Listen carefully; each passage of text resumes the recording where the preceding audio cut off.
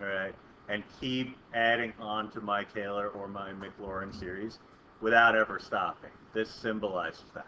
Now, is there a way that we could actually come up with the actual sum related to something like that? Sometimes yes, sometimes no. All right, but right now it's the act of coming up with a Taylor series. Find a Taylor series for f of x equals e to the 5x centered at x equals 2. I'm sorry, c equals 2. So I'm going to need some derivatives. So let me do f prime of x. It's going to be 5e to the 5x.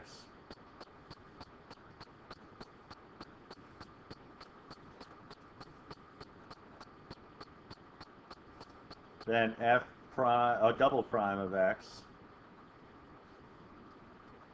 is going to be 25e to the 5x, because we're going to multiply by 5, but I'm going to write that as 5 squared e to the 5x.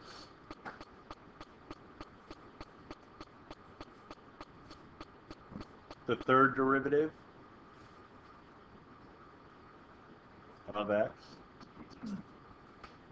would be 5 to the third. Just multiplying again by 5, e to the 5x. And so there ends up being a relationship, a seeming relationship, between what derivative we're taking, in this case the third derivative, and the power of 5. And fortunately for us, that e part of it is never changing. Right? Part of it, whenever you take a derivative involving exponential e, part of it is always going to have the same exponential e in it. Right? So it's a matter of seeing what else is accompanying. Right? So I need the derivative now specifically at the c value of 2. All right? But again, all I would really care about is the last one. Because following this progression, I would get f to the nth, so again, the nth derivative of f of x, which would be 5 to the nth e to the 5x. But then specifically, I want that when c is equal to 2. All right? So you look at your Taylor series model, and you see you have the nth derivative at the c value. So I'm going to figure out the nth derivative at 2, which would be 5 to the nth e to the 10th power. All right, because I'm swapping out the x for a 2.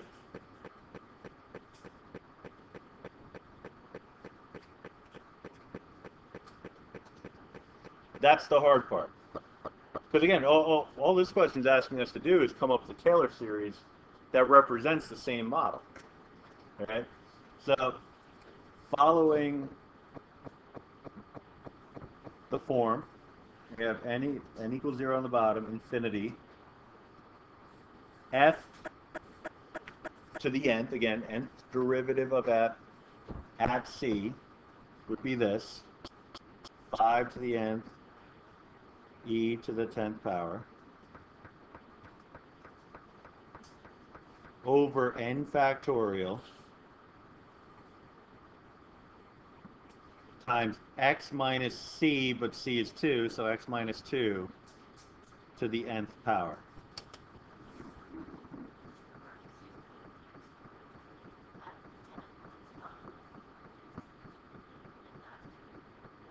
This one? Yeah, that's just establishing that it's not a power, as best they could do with notation.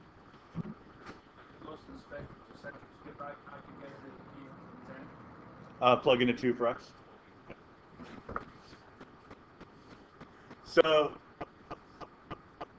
give the first 4 non-zero terms. All right, so start off plugging in a 0 and see what you get. All right, so you're looking at, if I plug in a 0, anything that's got a power of n is going to go to a 1. And 0 factorial, surprisingly, is actually just a 1. Yeah, 0 factorial is equal to 1. Oh, you want to know why?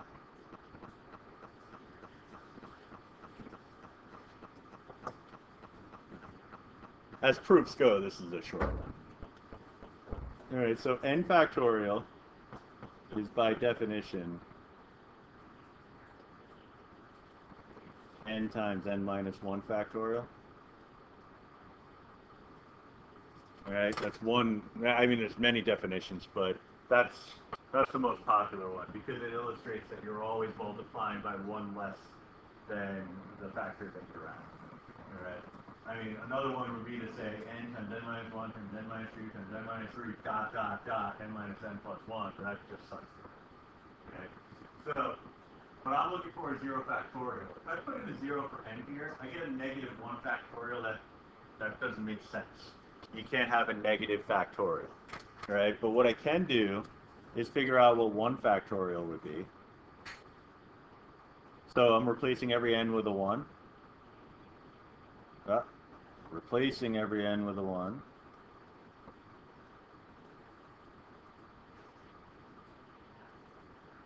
So on the left-hand side, we have a 1 factorial. On the right-hand side, I have 1 times 0 factorial. So 0 factorial.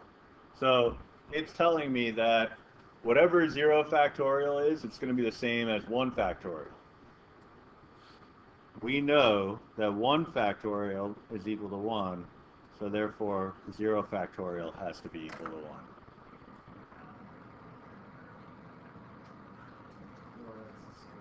Yeah, but that's actually the proof. Now, the more understandable, commonplace, like real life way is if you think of a factorial as a numerical measurement for an arrangement. A 0 factorial is basically saying how many ways can you arrange nothing. I can do that one way. There's a whole lot of nothing. Now, if you were to say, okay, show me more nothing, you're like, all right, this is getting weird. Like, I don't want to talk about this anymore, you know? So, like, that's really what it is. It's kind of like grouping, like, if I have 5 people, like, how many ways can I put all 5 people in a group of 5? Well, there's one way to do it. Now, how many ways can I take all 5 of those people and put them in a group of 0? Well, there's one way to do that, too. I just don't put them in a group. Yeah, but it's also, I mean, it's kind of a philosophical conundrum. And that's the case with probability and statistics, because when you have something like that where it's like, all right, I have 5 people, and I want to put them in a group of none. All right, so the only way to do that is to keep them right where they are as a group of 5. So putting 5 people in a single group of 5 would be the same mathematically as taking 5 people and not putting them in a group at all, because not putting them in a group is implying that they remain in their original group of 5. So 5C0 equals 5C5. The same reason why we have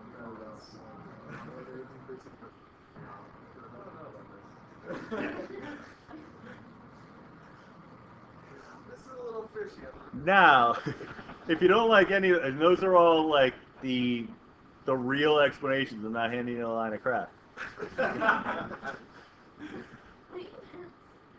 There's also a factorial button in your calculator. The calculator seems to think 0 factorial is equal to 1. I like that.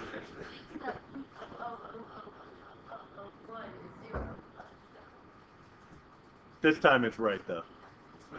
All right, so in your math probability menu, you have all those, well, probability things, but you have all those permutations and combinations. We only live in the world of factorials here, so it's not too crazy, but option 4. And generally, if you can't find something, you can look in the catalog. It's probably there. Better be there. So if I plug in a 0 for n, I'm just left with an e to the 10th power. So then I need, and that's a non-zero term, so that's good. So I'm not wasting my time. The second one would be, I'm plugging in a 1, so 5e to the 10th over 1. So 5e to the 10th times x minus 2 plus Then I'd plug in a 2. So 25e to the 10th over 2 factorial, which is the same as 2, times x minus 2 to the second. Plug in a 3, 5 to the third power is 125. So 125 e to the 10th over 6, yes, 6 because it's 3 factorial, x minus 2 to the third. And then the last one. Oh, yeah, it is. Almost, I was looking for the fourth derivative for some reason. So yeah, that would be a Taylor series that would approximate this function centered around c equals 2. All right, so you could pop this in, you could pop this in, and you can see that just like the other one, some parts, oh, I can't scroll. Some parts of it will match up very nicely, and some parts of it won't. All right, and the ones that don't, you need to do something else with. And that something else could be adding more terms to your series, but maybe it's just make a little notation at the bottom of the whatever report you're working on saying, hey, this only works for negative 0.5 to 0.5. Right? So anyway, 3 special Maclaurin series that you have to know. They're so important. We're centering it around 0. Right. You could build it off of the Taylor series, but again, specifically for c equals 0, because that's the Maclaurin case.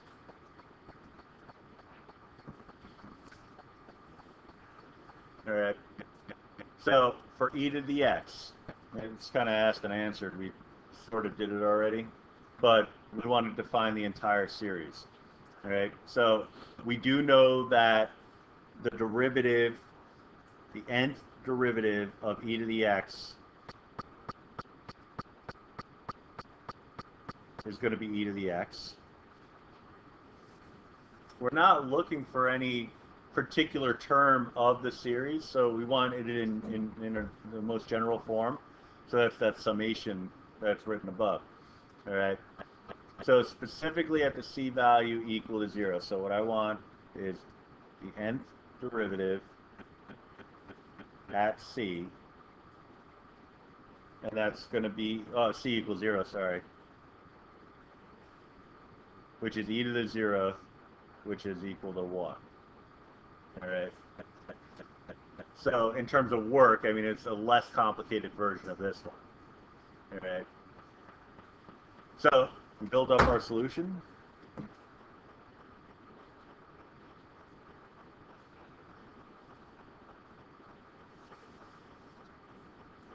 The top part is going to be 1 no matter what. The bottom part is going to be n factorial. We're defining c as 0 because it's Maclaurin.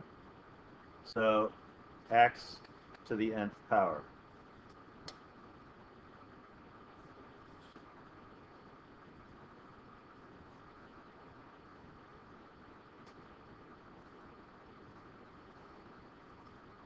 All right. So then, you can list out terms of the series as needed. You can go from there, but that would be the Maclaurin series for the exponential e. The benefit of this, and the follow-up is not, we're not going to worry about that, but the benefit of something like this is that we have derivative and antiderivative rules for Taylor series and Maclaurin series. So if we have something that represents a particular model, then we can actually differentiate this rather than differentiating that. All right. So, and you'll see in a few minutes. For sine of x. Again, we don't really need. Oh, I have it on. That's highlight. It's so weird. Highlighting in white.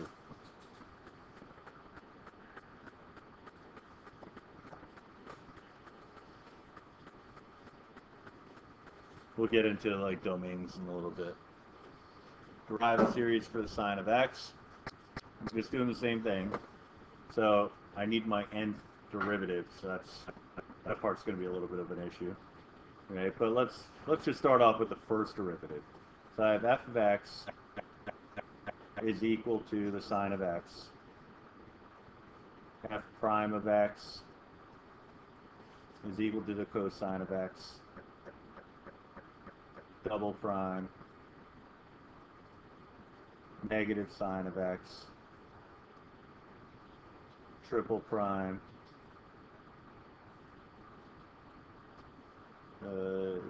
part of the f. Yeah, okay. Just making sure I have the right number of tick marks there. Negative cosine of x. And the fourth derivative. Finally, at long last, we get back to the sine of x. All right, so you have to go 4 derivatives to complete the cycle. But we're writing a Maclaurin series here. So what I'm eventually going to need is the nth derivative at 0. All right. So the issue here is I don't know what the nth derivative would be because I can't get out to the nth derivative because it's a repeating pattern. All right. But what I can do is evaluate numerically what the derivatives would become. So f of 0 is 0. F prime of 0 would be 1. Double prime of 0, 0. Triple prime of 0, negative 1. Fourth derivative at 0, 0. I'm going to go a couple more.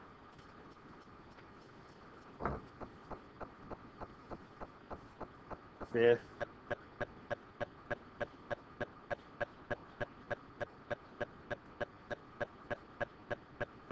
One. Sixth. 0. I'm just repeating the pattern. All right, so I got back to the start here.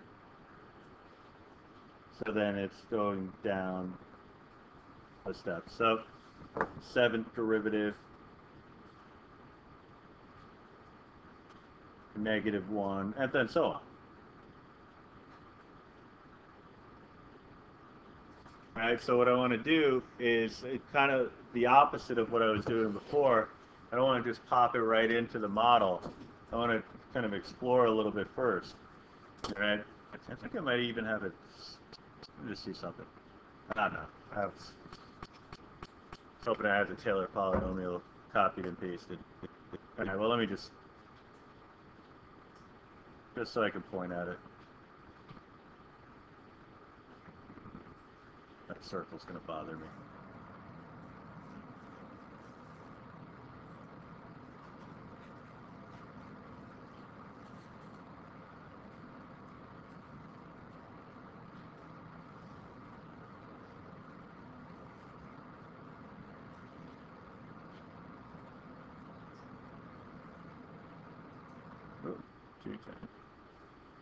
All right, so this is our model.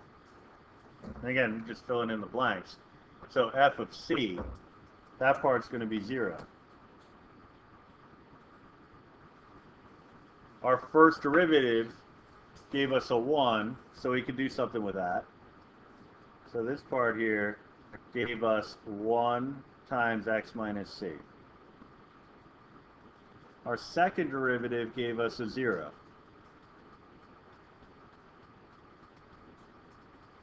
Our third derivative is not present in the form, but if we kind of follow the trend, we'd be looking at the third derivative at c, so negative 1 over 3 factorial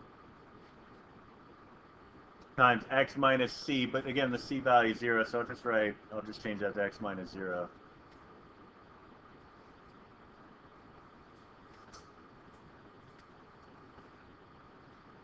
Cubed.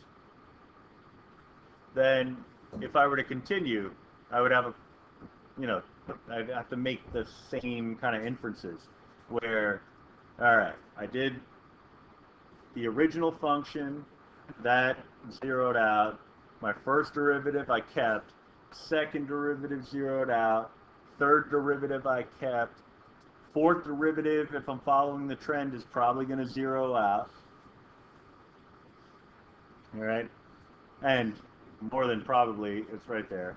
The fifth derivative will become a positive 1 on top, 5 factorial, then x minus the 0, if you want to continue writing the zeros. I don't have to, obviously. What? No, I said if you want to continue writing the zeros. All right? And so at this point, hopefully you get a sense of the trend. All right? So what's happening here is I'm looking at only odd numbers. Right, so I still have my x's. Those are fine. Those are easy enough to handle. So I'm looking at a summation that's going to have an x in it, and that x is going to be raised to a power. We just got to figure out what that power is. So it started off with a 1, then it went to a 3, and then it went to a 5. Now, if we could figure out a relation that represents the power, then I'll also know what the relation is related to the factorial. Now, my signage, it's alternating because I'm going from positive to negative, back to positive. We can assume that that's going to continue. So I'm looking at some expression that's going to represent the alternating nature of it. So -1 to some power. All right. So a lot of building has to happen here. All right, so what I need is an algebraic expression that involves an n, because I typically, when we write it anyway, we want to use n, on the calculator like I. So n, that's going to allow my exponent to be odd always. You could do that, but we want simple algebra. So if I have a number n and I want it to be even, what would I have to do to that number? Squaring it, yeah, but that's killing a fly with a sledgehammer. What kind of numbers are always even? The numbers that are multiples of 2. Okay, so if I take any number and double it, I get an even number, yeah? All right. How many units are an even number away from an odd number in all cases? 1. Right? If I take one step away from an even number, I always get to an odd number. All right? So if I want to represent an even number, just take whatever my n is and double it. In this case, I want an odd number. So I'm going to take one step away from 2n in either direction, so plus or minus. That's going to be a preference piece. You decide, do I want to work with the minus or the plus? But you got to build the rest of your series around that. All right, so let's say I want an n plus 1. Just personal preference. Where possible, I prefer to work with positive numbers. All right, so 2n minus 1, I don't want to deal with that. For whatever reason, it doesn't matter. Okay? I don't really have a good reason. I'm just choosing 2n plus 1. All right? My denominator needs to be consistent with that. So it would be 2n plus 1 factorial. All right? So then, now that I've guaranteed that I'm dealing with an odd exponent, I need to guarantee that that odd exponent is going to give me the alternating sign. Right? So the question, or at least any exponent related to the n, will give me the alternating sign. So first, let me just make sure that whatever value I choose for my index on the bottom, n equals, you can start anywhere you want because it doesn't matter where it starts, it matters where it stops. It needs to go out to infinity. So if I plug in a 0, will that give me a 1 in both cases? For the green? The answer is yes. If I plug in a 0 here, I get a 1. If I plug in a 0 here, I get a 1. Right? I need that to be a 1. I need that to be a 1. Right? If I plug in, so I would want to make sure that I get the next step in the sequence if I increase n. So if I make this a 2, what do I have? Does that give me a 3? Oh, sorry, I said 2, I meant 3. And 1. Do I get a 3? Yeah. If I plug in a 2, do I get a 5? Yeah. Right, so we've selected good values for our exponent and our factorial. Now, I need to guarantee that I'm starting off with a positive. So what should I raise the negative 1 to? The nth power. Right? Because anything to the 0th power is a positive 1.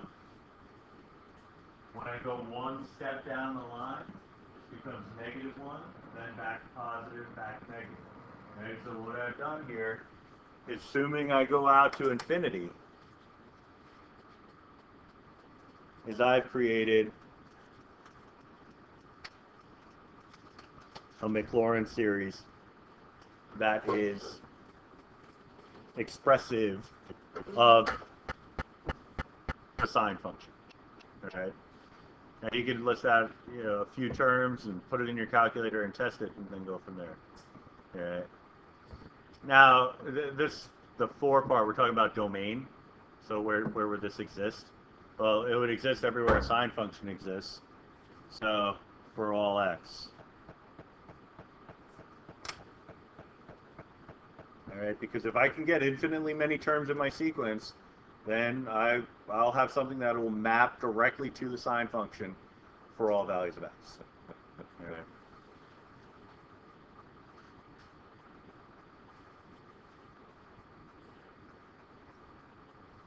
So then the cosine one, it follows the same general model, except we're starting with the cosine and building out from there. All right, so I'm kind of sort of cut to the chase a little bit on this one, because I have my f of x is cosine of x, but I need it at 0, so that's going to give me a 1. Regardless of the derivative, whether it's positive or negative, if it involves a sign, it's going to become a 0. So my first derivative of cosine, which is negative sine, at 0, negative sine of 0 is 0, because the sine of 0 is 0. All right. The second derivative would be negative cosine. So we're looking at a negative 1. All right, so the long story short, it follows the same pattern. Just it starts at a different place. All right, so 0. Then back to 1. All right. So if we're following that Taylor model, again with c equals 0, we can write, just again the first few terms of it, just so you get a good sense of what's going on before you develop your actual series. All right. So f of 0 is a 1. Then your f prime is going to go to 0. So we go to our f double prime. So I need these ones. All right. So plus a negative 1 over 2 factorial x squared plus 1 over 4 factorial x to the 4th, and so on. All right, so it looks like we're dealing with even powers of x, which is good news, especially today because we already talked about it, what it means. We have alternating signs, so negative 1 to some power. I want even powers of x. So my even power, I'm just going to use a 2n.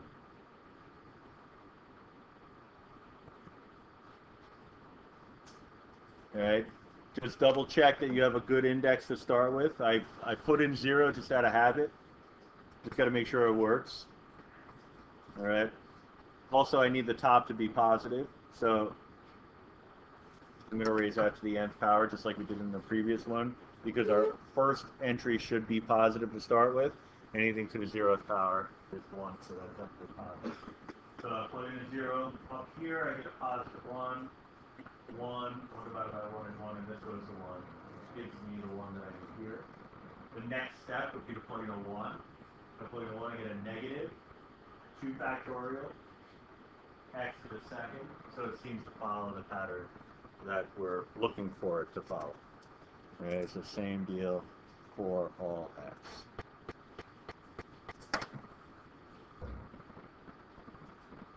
Page